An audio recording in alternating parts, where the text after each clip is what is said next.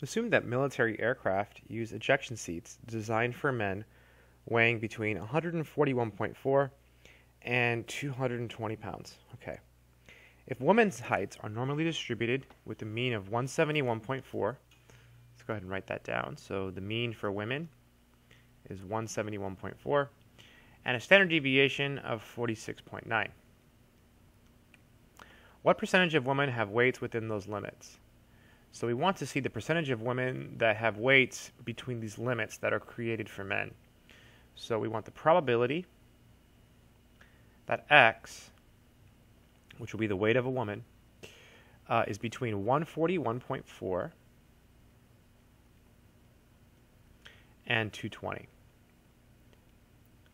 Now it says percentage, so when we get our answer, we'll have to turn it into a percentage by multiplying by 100.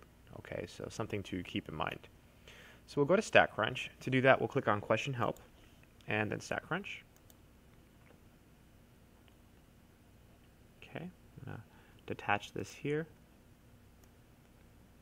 And then you go to Stat, Calculators, and then you go to Normal. Okay, and there it is. All right, so the mean here is 171.4. Standard deviation is 46.9. And oh, we have to click the between button, right? Between. So between. And then just enter all the numbers. So 141.4 and 220. So I'm going to write that down. That's 0.588.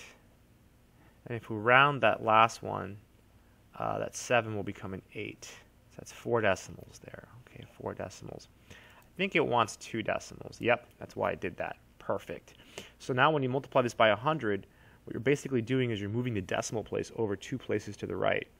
So it does this 1, 2, boom. So 58.88%. So that's the percentage of women that have heights between these requirements. So 58.88. Nice work. It says, are many women excluded with those specifications? Yes, I think so.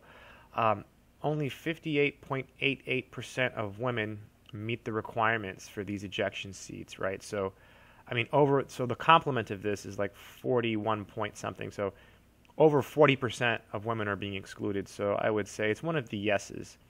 So it's either A or D. I think it's this one. Yes, the percentage of women who are excluded, which is the complement of the probability found previously, shows that about half of women are excluded. That's about right. It's about half, not quite. It's a little over 40%. Let's try that one. And that's it. I hope that made sense.